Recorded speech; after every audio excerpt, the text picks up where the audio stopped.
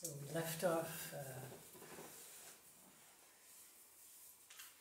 I don't remember how we left off yesterday. I think it was be kind to yourself. That was the closing. Probably. Yeah. Which applies at every moment. Nothing else need be said, actually, probably.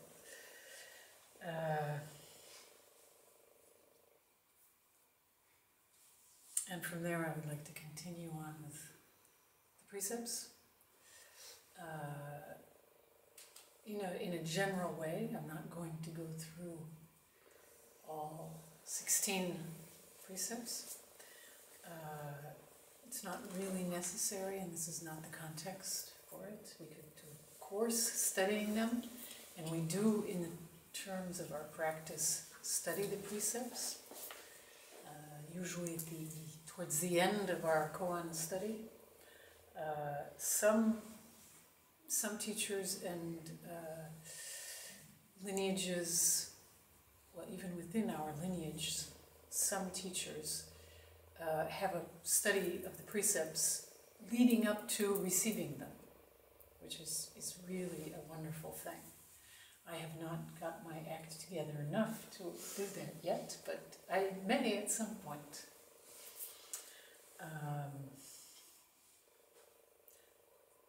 Our teacher did not do that, so that's how we were trained. Before I did my jukai, I had never seen a jukai ceremony, and I had no idea what was transpiring. And that was very powerful. Even during that week leading up to when Corinne and I received the precepts, our teacher's teacher, Genpo, was there. And I have the memory that he gave the talks all week. Did Roshi not give any talks? I think she did, yeah, at least one. Maybe one, yeah. And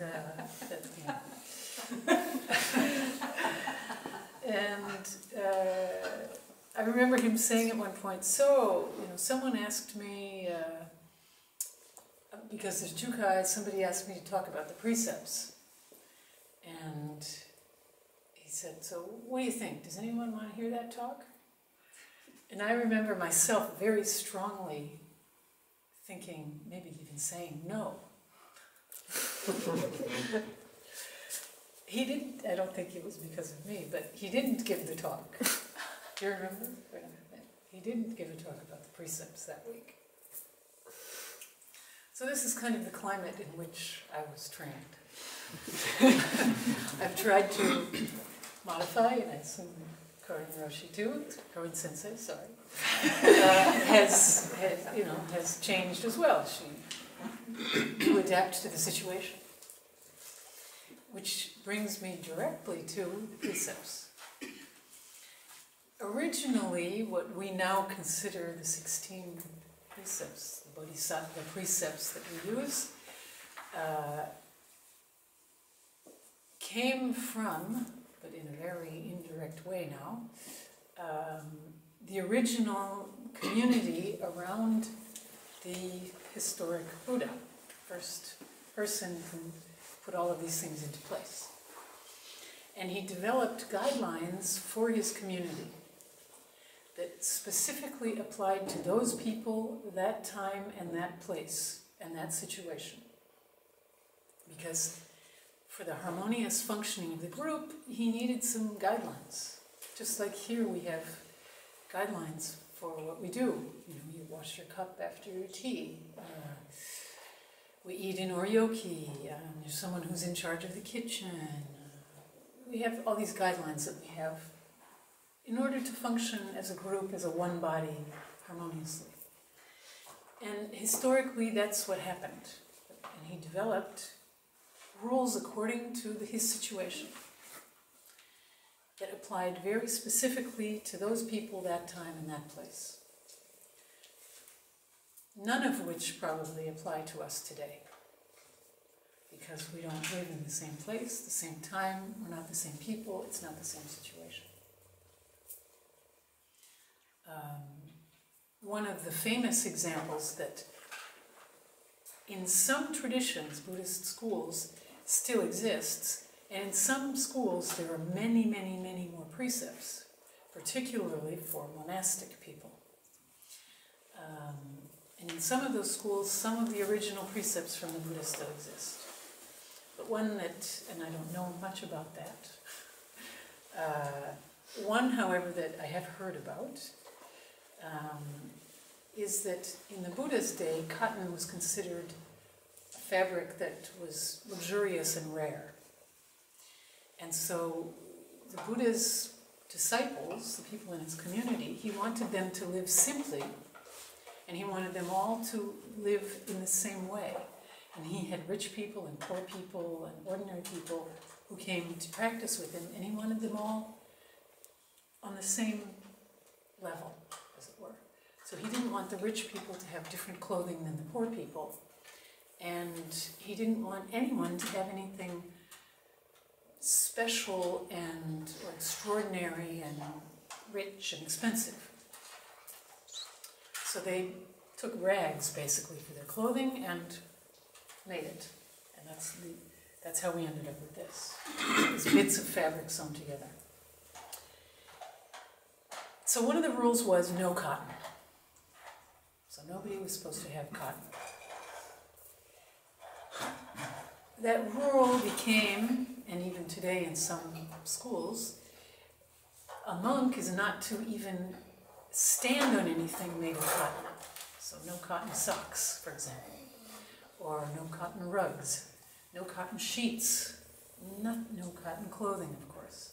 Nothing should be cotton. Although today, cotton is one of the most ordinary. It's a very common fabric that everyone wears and uses for various things. So today, if we were to try to simplify things within the context in which we live, eliminating cotton would not be one of them. Because it's not rare, it's not expensive, it's easily accessible, everyone can have it and look the same and wear the same kind of clothing. And there's a story that comes from the Zen Center of Los Angeles in Maizumi Roshi's day, when a Theravadan monk came to visit. And in the Theravadan tradition, they have this no cotton rule. And all of their cushions, seats, mats, everything was cotton.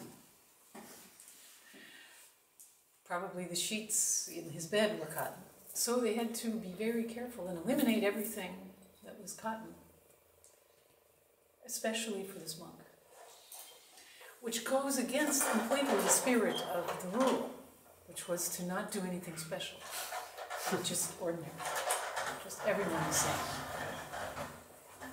I just say this example to make it clear what the intentions of these precepts were originally, and still are today, although they're not the same, because they depend on the situation, the time and the place, the people, and the quantity, we say. Those are the four basic points that we have to keep in mind when we're looking at these precepts.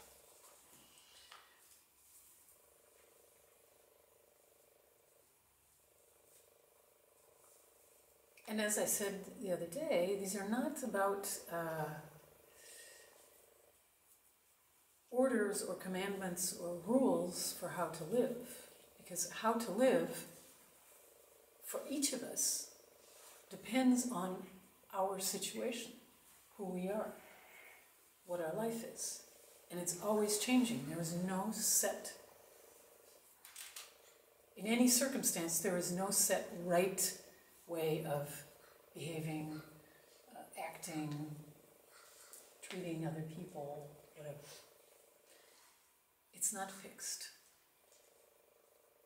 which is the good news and the bad news, right? Because we like to have things strict, fixed, sometimes. Because then we know exactly what to do, we know exactly what not to do, and it doesn't depend on me anymore. Someone is telling me what to do.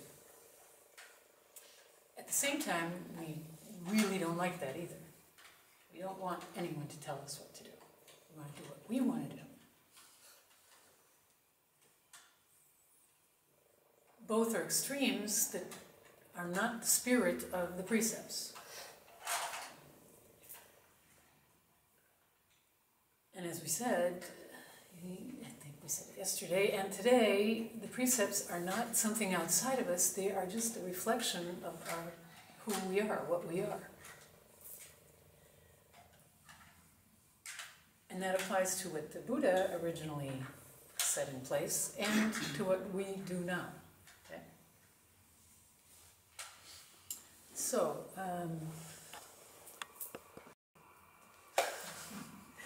from, I don't even know where they came from or when they were made. And I like to have them as a security blanket, you know, so that I can look and say, oh, did I forget this? Did I forget that? Like I said the other day.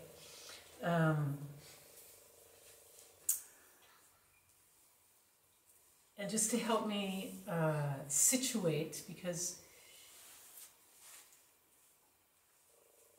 I have never actually myself studied the precepts like you would in school, you know, where you memorize things and you learn point A, point B, point C, little 1, little 2, little 3.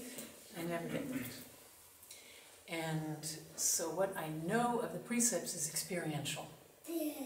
And also, even when we, as I said, we study it when we're far advanced in our koan practice, we study the precepts like koans. Meaning, again, it's experiential. So this is not, I haven't read books about the precepts or attended classes about the precepts. So what I'm giving you is experiential, the fruits of my experience, let's say. But that's always what I give you. That's what Sensei gave you yesterday. It's the fruits of experience. There's nothing else we can say.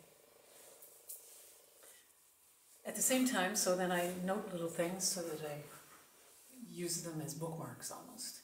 Bookmarks in my experience, something like that.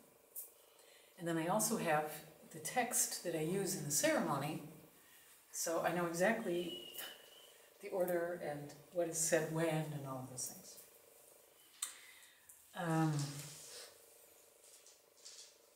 So as I said, there are 16 precepts. The first is broken down into 3 parts, as I said. So the first part is what we call the 3 treasures. I think I mentioned this the other day. The 3 treasures, the 3 pure precepts, and then the 10 grave precepts. So a way of seeing it is that the 3 treasures are really just actually the one treasure, which is Buddha. So the first one is be Buddha.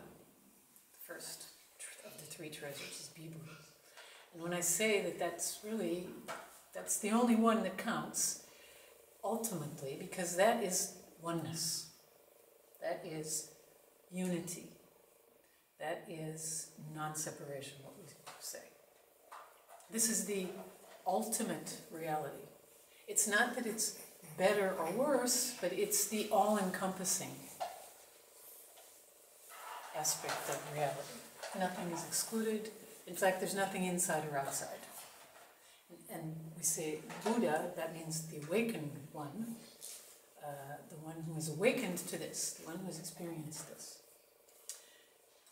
Now, so if we experience that, then we experience all of it.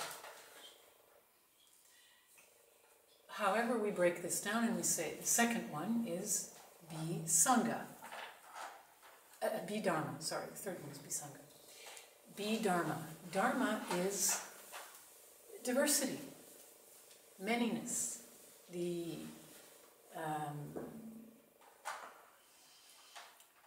difference. So as opposed to, if we think of it as opposed to oneness, then this is manyness.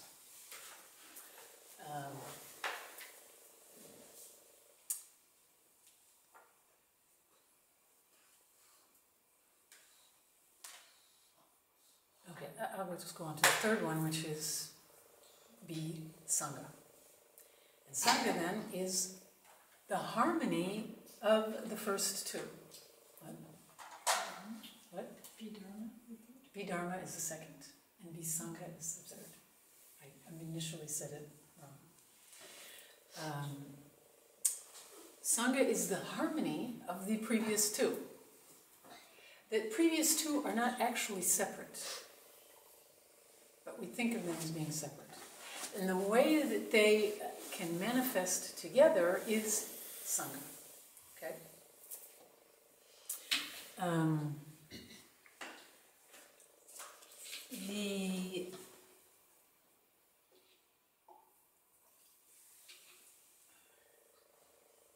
So we can look at those three treasures and being, because in the ceremony we say, at one point we say be and then being, or being and be.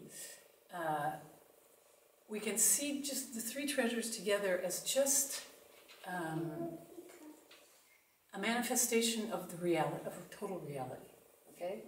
Its aspect of oneness, its aspect of diversity, and the harmony of the two functioning together. Okay, so in your life, all of those are present at every moment. The oneness, the diversity, and the two together. You can say you are you, individual you. You come here with your different qualities, your age, your sex, whatever it is. That's the manyness. That's the diversity. We are one group. And all of those different manifestations are one. And then when we function together, that's the functioning of the harmony. That's the harmony of it together. When the individualities are expressed within the oneness. It's always the case, but we don't want to see it. So then we have what we call the three pure precepts, which are actually, we can say that's the body of the three treasures. And these pure precepts can come across as sounding like orders, right? But I will discuss them and you'll see that that's not what they are. So the first one is cease from evil. Okay, now we can get into a discussion. What is evil? What is cease? We may go there, but just for now, the first one is cease from evil. The second one is do good. And the third one is do good for others. Cease from evil is passive in the sense of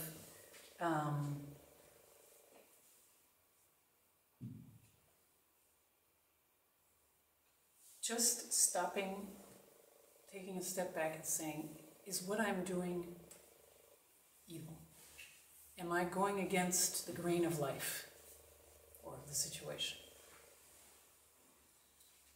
The second one is active in the sense that doing good. So can I contribute to this situation to make it good for me, what I'm doing? Can it be positive? Can I contribute so that I'm coming to a Zen retreat? That's something that I'm doing for myself that's good. We could say that, okay? So the first two are really about me. Okay, I'm stopping from doing evil, and I'm doing good for me. The last one, which is do good for others, is then for others. So it means, am I doing something that can help others to realize life? The second one is, can I be doing something for myself to help realize my life? The third one is, am I doing something to help others realize their life?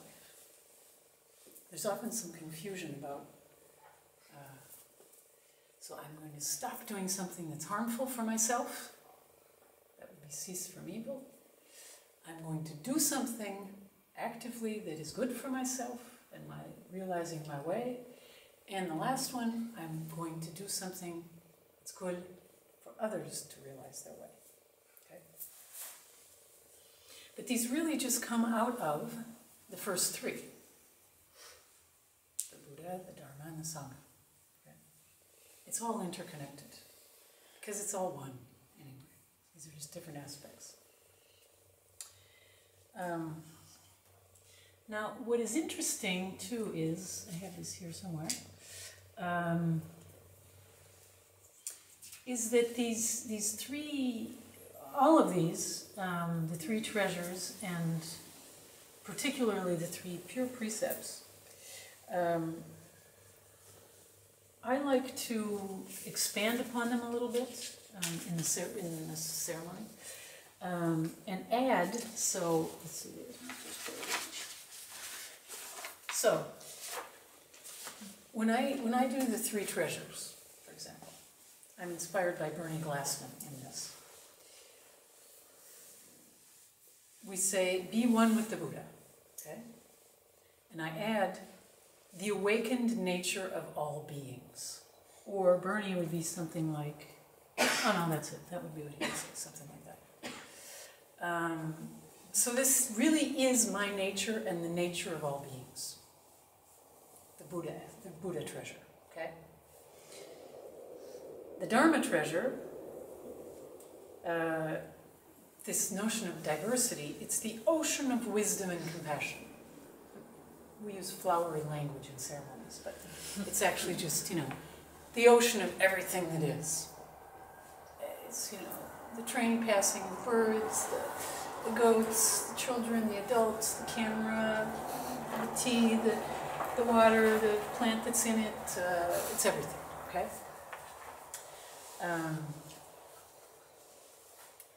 And the Sangha treasure, be one with the Sangha, is the interdependence of all creations. So the interdependence of it all. The interconnection and interdependence of it all. And actually, I didn't read it completely. The ocean of wisdom and compassion. Yeah. And then the interdependence of all of it.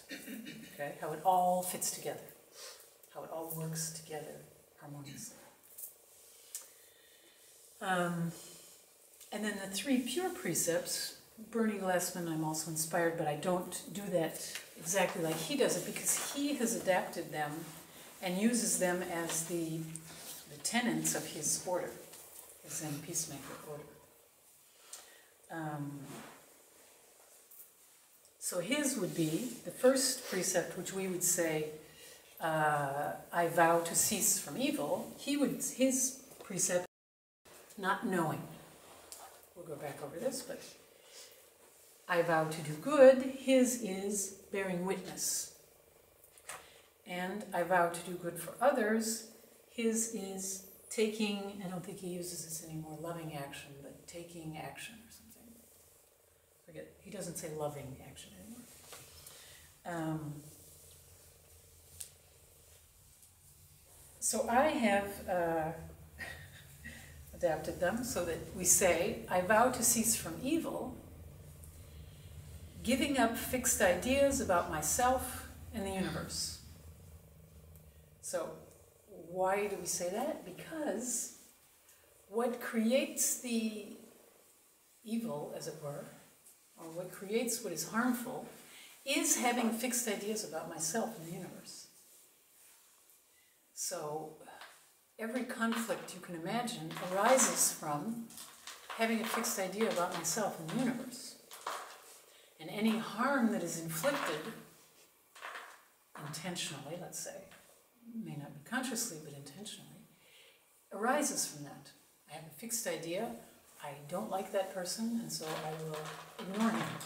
Or I don't agree with the way those people see their spiritual life, and so I will blow them up.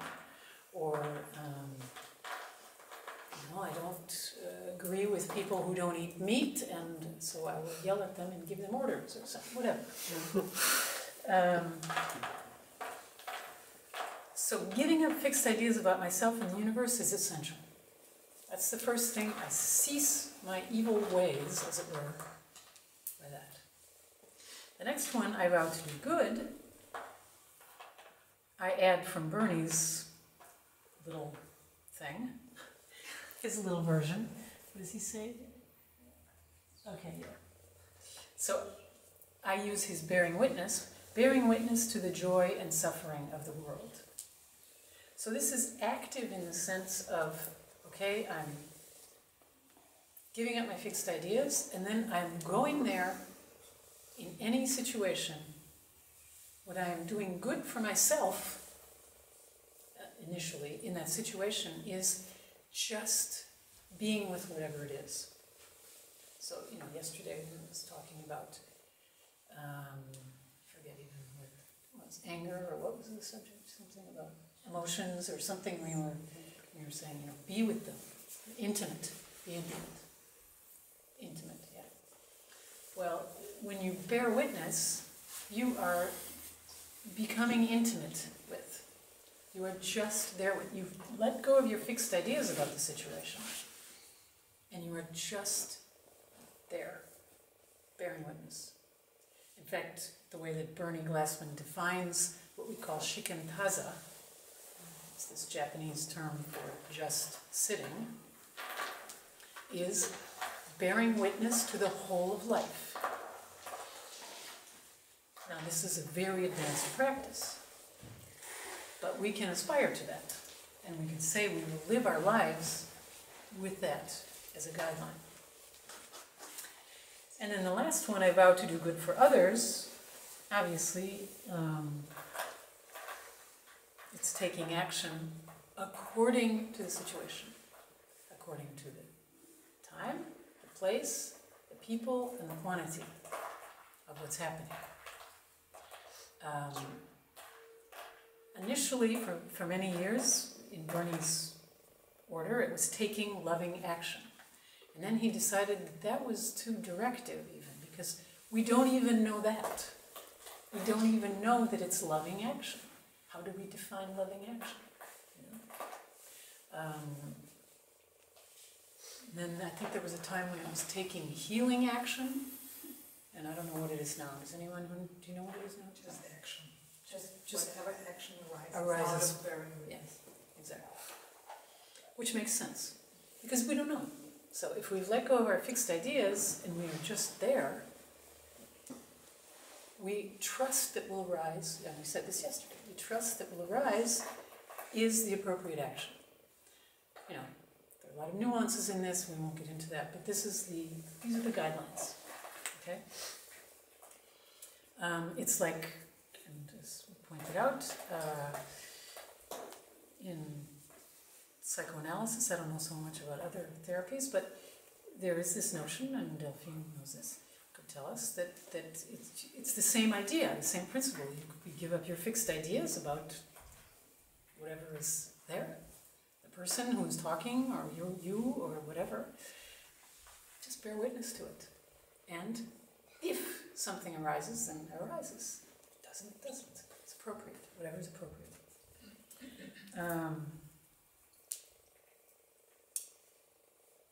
Now these, the three pure precepts, yeah, I guess that's all I need to say about those, according to whatever notes I can see at this point, but I can't really see. There's written in all kinds of pencils and pens, and little and big, and printed, and whatever, it doesn't matter.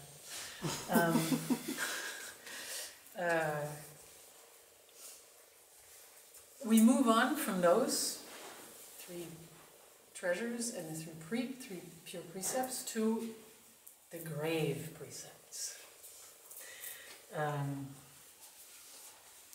And I'm not going to go into them all. I think we'll just, as I said yesterday, if we just stay with the first one, although it's important to receive all of them and see the first one broken down into different facets, aspects, but there's no point really in doing it now.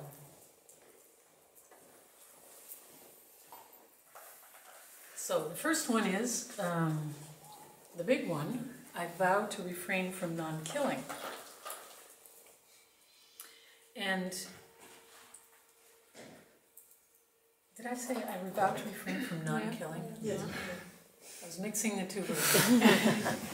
So I vow to refrain from killing. Okay? But apparently the Japanese word for this precept, I forget where I read this, or heard this, translates more as non-killing. It's not so much I vow to refrain from killing as non-killing.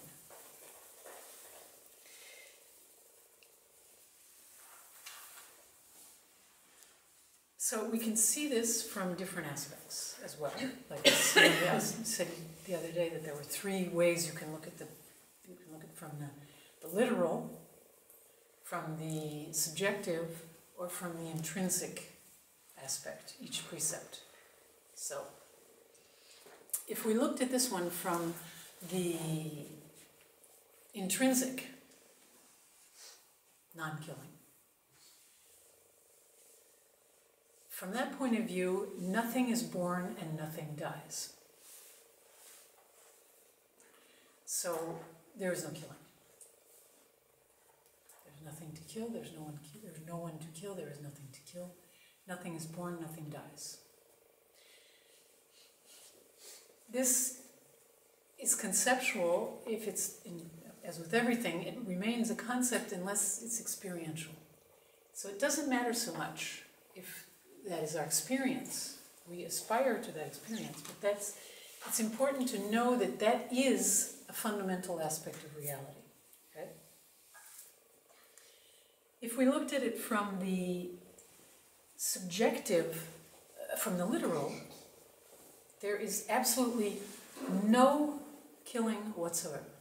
So there is no situation when killing is acceptable. There is no justification for killing. That's the literal no killing. If we look at it from the subjective point of view, and we say, it depends. Yeah? This is the compassionate point of view. We don't know. In any given situation, it may be necessary. So I was thinking today of an example. Every year in the garden at my home, my husband is a master gardener, and I know nothing about gardening. He does it all. If he tells me to dig a hole here, I can do that, but I don't know anything else. Or when he's away, if he says water these plants or something, I do it, but I wouldn't know to do that myself. So he's in charge, and every year there is this anguishing moment when he starts cutting things, pruning things. And I look at the garden, I think it's usually in wintertime or maybe in the fall. January, February. Yeah, you would know. And it's in the wintertime. And I look out there after he's done it, or when he's doing it, and I'm horrified.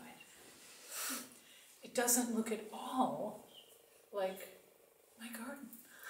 Like the garden that I want to see.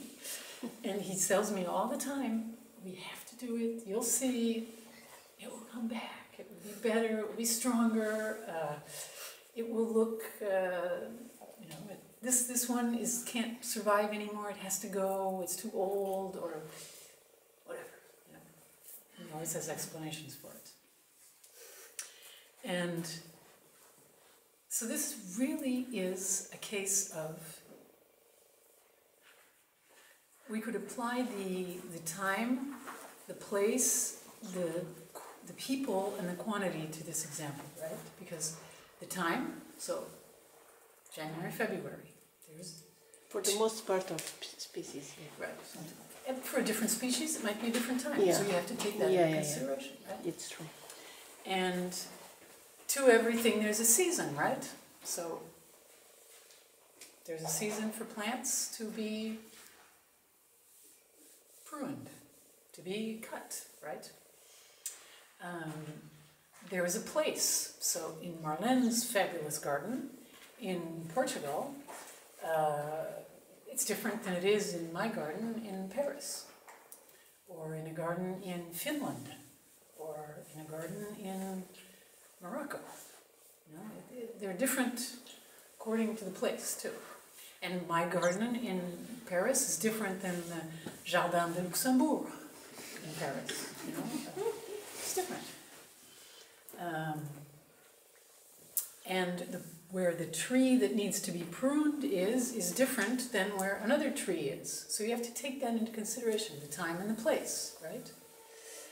And then you have to take into consideration the people.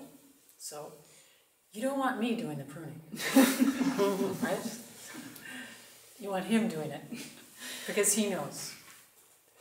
We had a case in the garden next door in Dharma many, many years ago where we had to cut down a tree. It was very dramatic. The community was divided about should we cut that tree down or no. And, you know, the big one there. Yeah. And, oh, it was terrible. And there were some people to this day, I think, Michel Dubois thinks that tree should not have been cut down. Right? But it was. Because it was beneficial for the rest of the garden. It was taking up all of the sunlight. Nothing else could grow. In the house, it was also dangerous for one of the structures in the garden and it could fall. So it was decided that it would be cut down, and there were ceremonies and rituals done around this and everything. And then someone who was visiting, Grażyna, who was staying there for a month or something, from a very heartfelt place, thought she was doing something good, started working on the stump. What do you call a stump? It's when you cut down a tree and that's what's left there. Souche in French. É o cepo. Cepo em português. Cepo. Okay. And I mean, working on it. She was like stripping off all of the bark and polishing it. It was terrible. It was really violent what she was doing.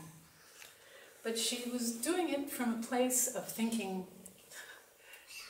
she was doing good and she meant well.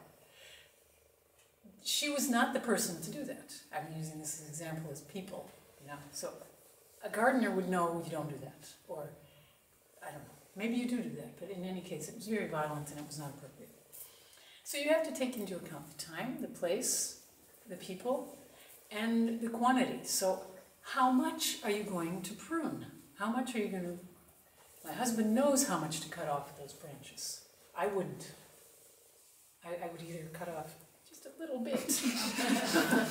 Or, you know, slice off the branch in the wrong place or something. I wouldn't know. It's like Grażyna, she didn't know the quantity of what to do with that stump. And nothing actually had to be done with the stump, but she wanted to participate. She didn't speak English or French, so no one could really communicate exactly what needed to be done. Is Grażyna still around? Is she still around? No. No. I mean, in Poland, but she doesn't come to France anymore. So this came to me this morning as an example of how non-killing applies in a real-life situation. Okay? And how you can look at it from these different, what's appropriate. You know, the deeper you go into your experience of things as they are, the more you have a sense of what's appropriate. But everyone does have a sense of what's appropriate. We just don't pay attention to it often. You know, I say I couldn't do the gardening. I probably could if I dropped my fixed ideas about myself and about the plants, and if I did a little research or learned, I could do it, of course. And I even know intuitively that it's appropriate to do what my husband does. I know that. I have my fixed idea though, so I have a hard time accepting that, but I know.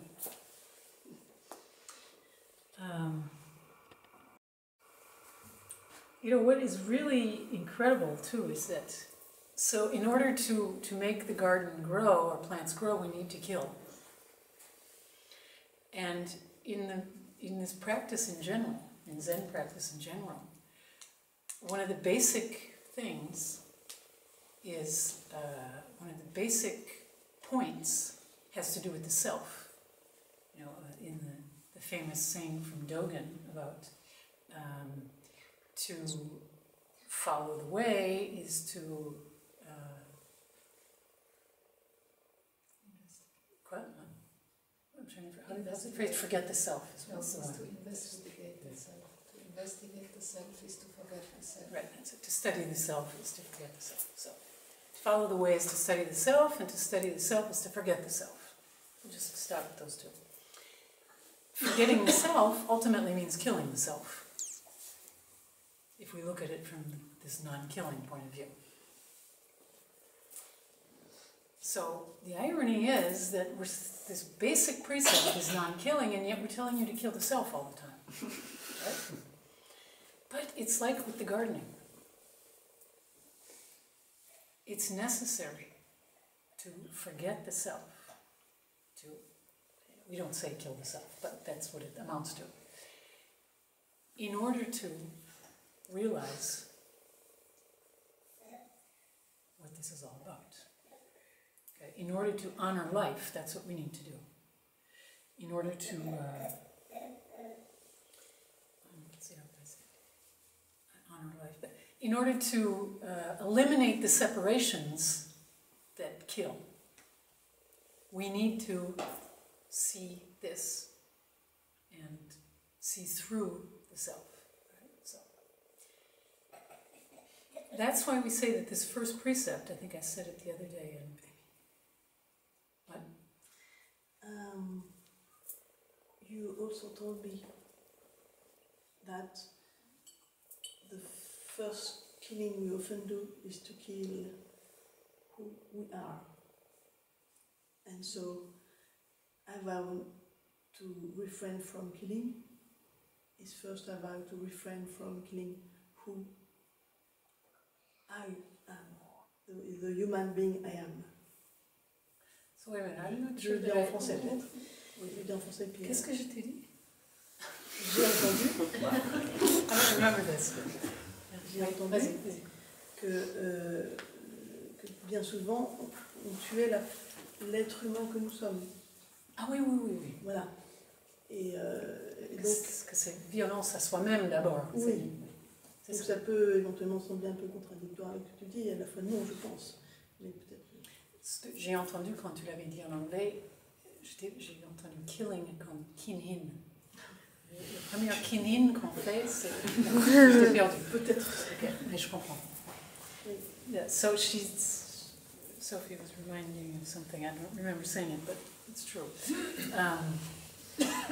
That the first killing that we do is to ourselves. So we, by wanting to be someone else, to be something else, to not honor who we are, the life of ourselves, that's a form of killing. So we're doing violence to ourselves in the beginning, before we even start doing it to other people.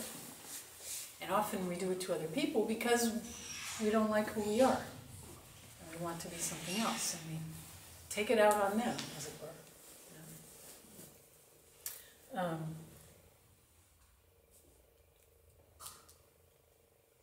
So how did that come up?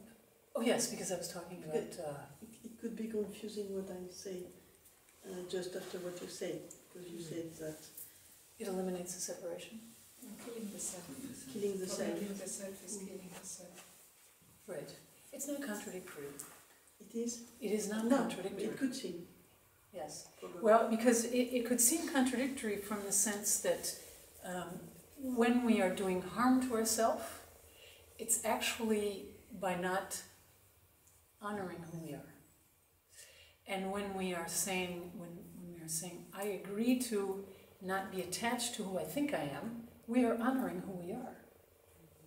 So we are actually doing good for ourselves, as it were. So the first one, to cease from doing evil, would be to stop wanting to be someone else, thinking that the other is better, or I'm better. That's a big one too. I'm much better than the others. I don't even need to pay attention to them. Whatever. So that would be the first one, of stop killing myself. And then the next one, to do good for myself, would be to honor who I am. And do good in accord with that. Do what is good for that.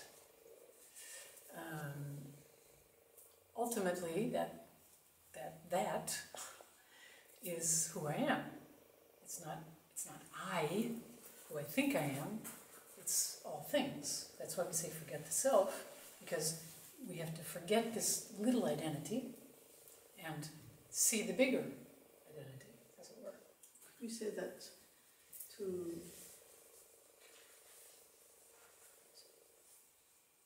avoid killing the human being we are, we have to kill the self.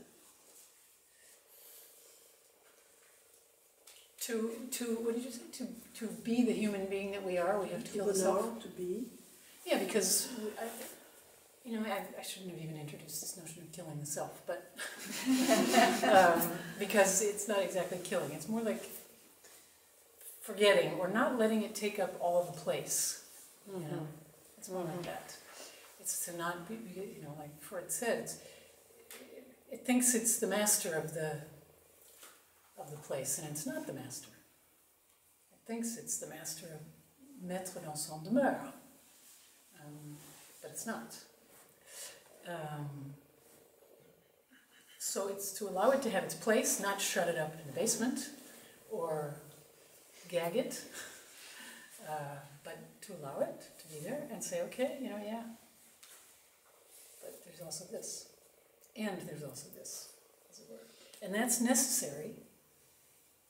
Doesn't mean excluding it, it means including it, but including everything. So that's where this inclusive aspect is. In order to include everything, and this is a big concept, everything, we can't be exclusive with just one thing. So we have to let go of the separations and the ideas and the fixed places that we sit in ourselves in order to open to all things.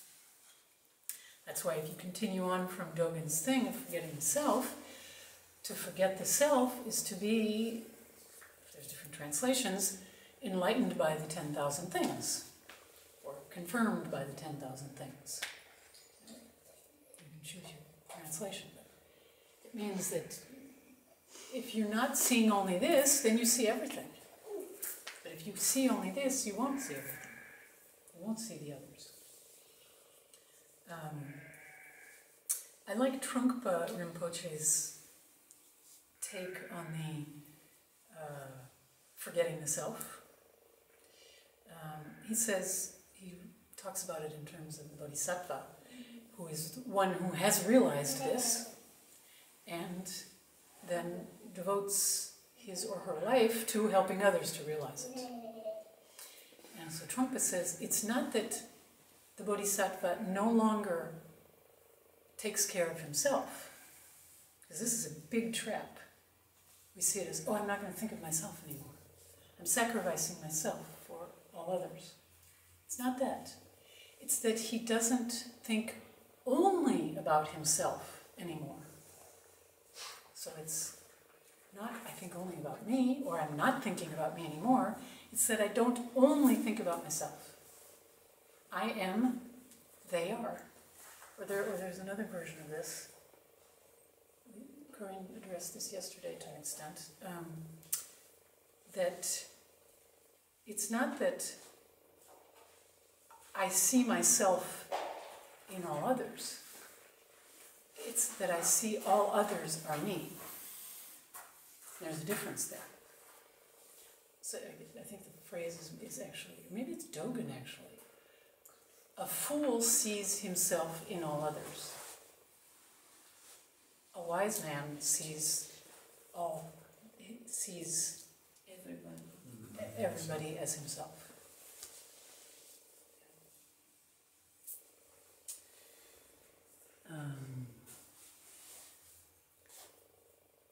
So this first one, of non-killing, can take multiple forms. So like Sophie pointed out this example that I apparently gave of, with yourself. It starts here. But it can also take the form of wanting someone else to be different. Well, then you're killing, as it were, who they are. You're not seeing who they are. You're not seeing things as they are. You're, as it were, killing things as they are.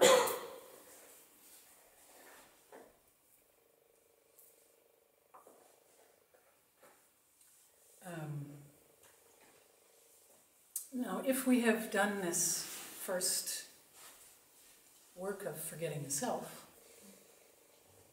truly experiencing that, then all of the precepts fall into place, because from that perspective, we would not kill, we would not steal, we would not lie. This is utopia I'm talking about. Okay? This is the ideal situation. Because at the same time, we violate them all the time. As I said the other day. And the point is just to do the best we can and try to be aware of what we are doing. So I think it's Bernie Glassman who gives the example of a glass. We use the glass, our life is like the glass. Okay? We use it to drink, and it's dirty. So it's no longer pure and clean. We're violating it, as it were, by making it dirty. We clean it, and then we use it again. And we clean it, and we use it again. And then he makes it, I think it's Bernie, I don't remember, somewhere in these notes, that there's a difference between violating the precepts and breaking them.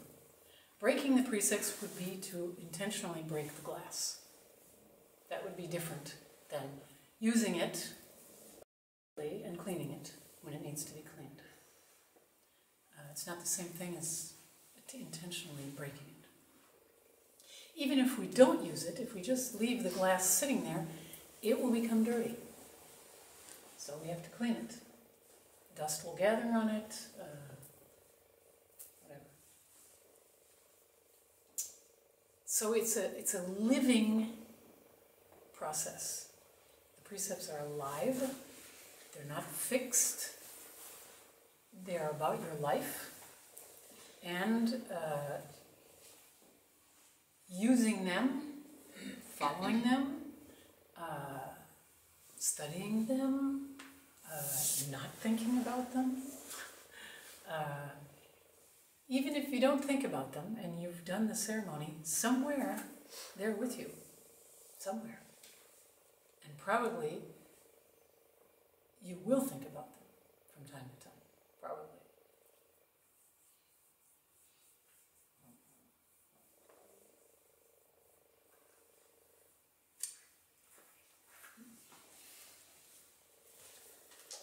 I never thought I could practice in the Sangha. I never thought I could be committed in Zen practicing. But I began to do it 12 years ago. And 7 years ago, I never thought I could do Jukai. And I went to Holland with a huge amount of people, and whose Jukai who was given by Zen Roshi to many people at the same time, and I was horrified. How is it possible to to give to so many people at the same time, etc. And when I came back in the train, coming back from Holland to Paris, I was with Brigitte, and I asked her questions about his Jukai, etc.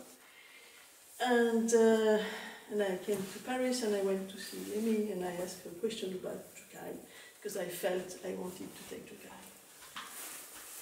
I didn't decide anything, and it came from an horrible, j'exagère, something which was not nice to me so this general Jukai.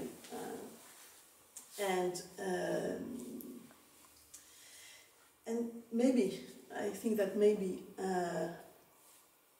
without understanding the precept, it came to me somehow. And the wish came, the desire, the deep desire came to take Jukai and to do it. So it didn't come through this. This was here, and I went to Amy and I told her, I'm so afraid because the ceremony looks like Catholic and I hate that. And Amy told me, yes, I know I am not Catholic, but I know many people Catholic who are annoyed with that. But you told me about ritual, and what you told me about ritual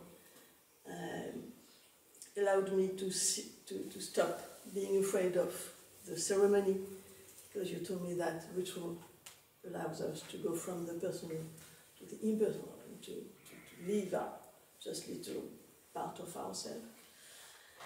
It was a little sharing. No regrets? Sharing. Sorry? No regrets?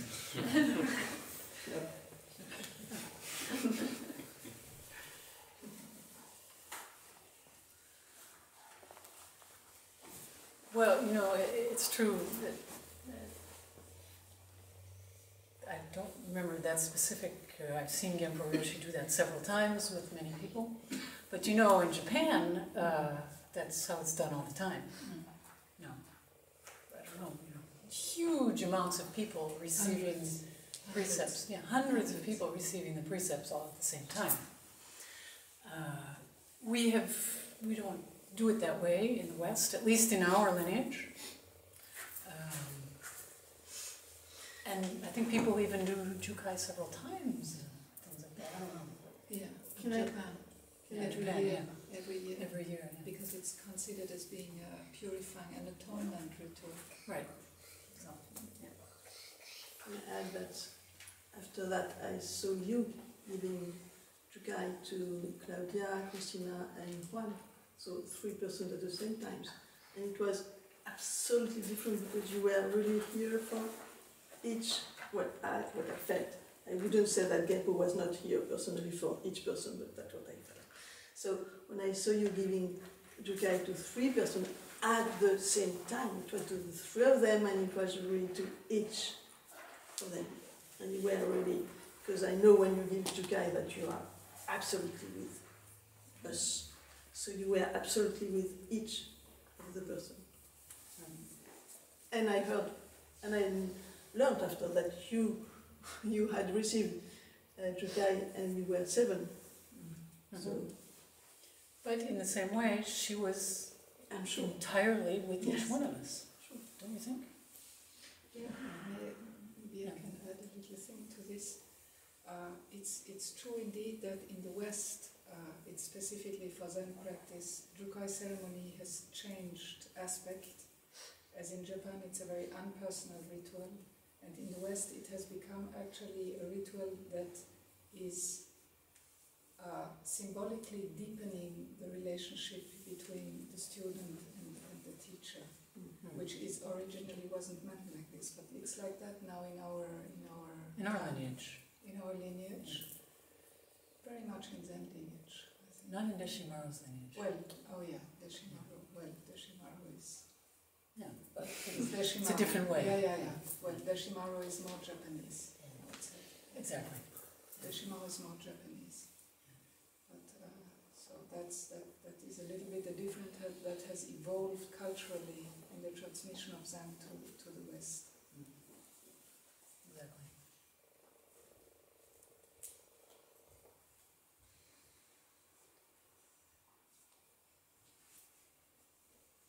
Because we need to be recognized individually. What did you say?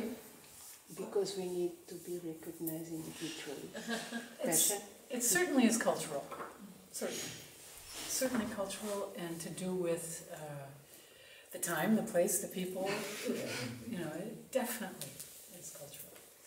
And we do have a different notion of individuals, of relationships. It's true. But we are recognized by Amy even if we don't take the guide.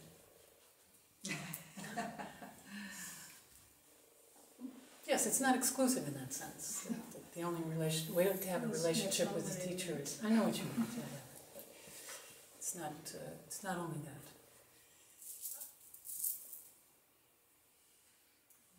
Do you talk about the absolute perspective? Because I heard the intrinsic, subjective. Well, intrinsic is the absolute perspective. Oh, okay. Yeah. Intrinsic. The two, right? Well, there's literal. Oh, literal, right. Yeah. I was missing. And subjective and intrinsic or absolute. Yeah. How are we doing for time? 20 past 1. Okay. Any other questions or comments? Dion? About non-killing, I've been thinking in regards with the like all the attacks that happened recently in the last few years, that we are like trapped. So it's like there are people who don't want other people to exist basically because of their faith, opinion, or the way they live. And if you're potentially the target of that, then it seems like you have no choice but to want. So I'll say it briefly and then I have to explain, but you have no choice but to want to kill the other one. And I'm not saying that we can say if you like somebody could attack me because I don't know, because he doesn't want me to think what I think or have the opinion that I have, then you could say you don't have to kill them physically. You don't have to kill them as human beings, but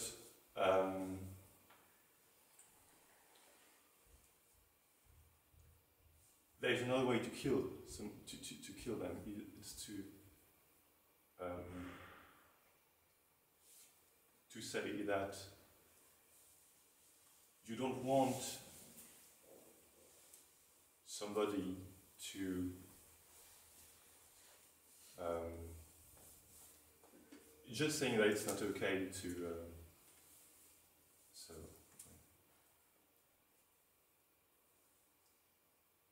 you don't want someone else to think that they can kill you or other people just because they disagree, and if you have the point of view that you would like diversity to be possible among human beings, and you would like to allow for people to have different opinion and live with that.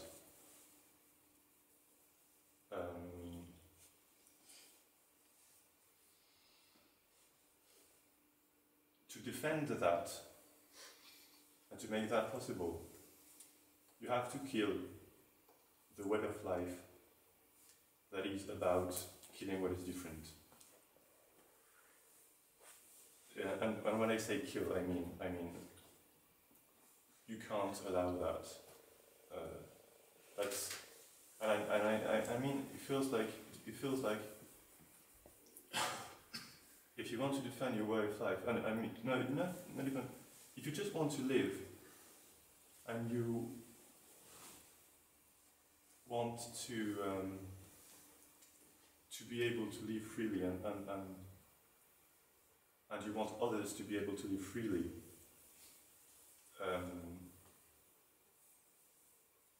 then there is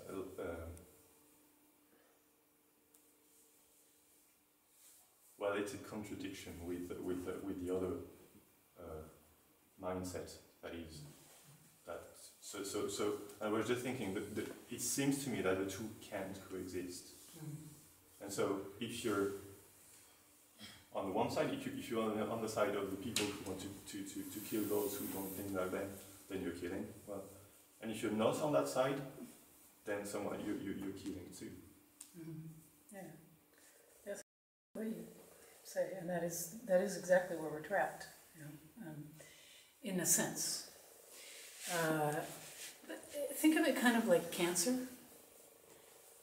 We all have cancer cells in our bodies. And at some point they converge and start being nasty. In order to favor the life of the body, we need to eliminate those cells. And it involves killing them. Sometimes we succeed, sometimes we don't. Sometimes those cells win and the body then perishes. You know, if we look at it from an intrinsic point of view, as I said, there is no body to born, there's no one born, no one dying. So, but we're not going to go there. That's not what we're talking about. But that is one aspect. From the literal point of view, we shouldn't kill. We shouldn't touch those cancer cells. And there are people, you know, I think the Christian Scientists take that position, where we don't intervene and we let the body do what it does. That's the literal perspective on it, of not killing. I'm assuming, I don't know exactly what their position is, but it's something like that. From a subjective point of view, well, there are things that, in order to favor the harmonious functioning of the body, we need to eliminate these cells that are damaging. In this case you're talking about, of the one body of the human race, because really it involves all of us. It's not just in Paris, or in France, or in Nice, or in Munich, or wherever this stuff is happening, or Brussels. It's not that we eliminate, but if we can. The problem all comes from this notion of separation and fixing on identities. And the reason that we then harm others is because we're fixed on our position. If we have this inclusive, you know, like Bernie likes to say in mathematics, it's the universal set that includes all sets. Aren't you a mathematician? No, you're a physicist. No. Computer scientist. Oh, computer scientist. You know, it's the set that includes all sets. So we include that aspect exists, of people who want to eliminate people who don't agree with them. We acknowledge it. But in order to favor the well-being of all of us, we have to eliminate that. But we don't have to kill those people. We have to acknowledge them and include them. The reason we have so much trouble, particularly in France, is this entire segment of the population has not been recognized and has not been seen, heard, and given a place. Therefore, what arises from that? From this separation, severe separation of a fixed position, well, this is what comes up. Same thing applies throughout the universe. But in this particular situation, that's, you know, and we can take different form. What do? Well, the only thing you can do is start where you are. You know, in your community, in your neighborhood, in your street, in your shop. The guy who sells you the vegetables. Whatever, you know. Your colleagues. That's where it has to start. I'll just end with this great image from this movie that I saw years and years ago, Dancing with Wolves. See that movie? Yeah. Long ago, with Kevin Costner. And it takes place during the American Civil War. So you have a situation where these two sides are just ripping each other apart. And they're brothers. We're all brothers, humans, and we're ripping each other apart. But in this case, it's, you know, one nation, different sides, and they're ripping each other apart. And he gets wounded, this guy, in the beginning, Kevin Costner's character, he gets wounded. And they want to cut off his leg because it's a bad wound. And when the doctor manages to pull on his boots, grabs a horse, gets on the horse, he's fed up with the whole thing. There's a battle raging out there on two sides of a meadow. He gets on the horse and rides across the meadow between the two sides like this. It's a fabulous image. He's just like this. What happens? They all put down their guns. At least for that time. Nobody shoots at him.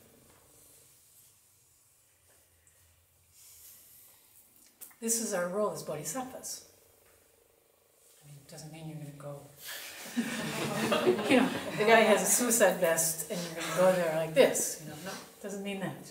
It's before that. It's before we get to that point that this has to happen. And of course, we can't make the entire world do that, but we can have an influence on what we do. And these precepts are aiming at that. So you, in your life, how do you approach this? That's absolutely the whole point of precepts. Thank you for bringing up that example, because that's it, right there. I think we have to stop. It's lunchtime. The time, the place, the people, the situation. Thank you.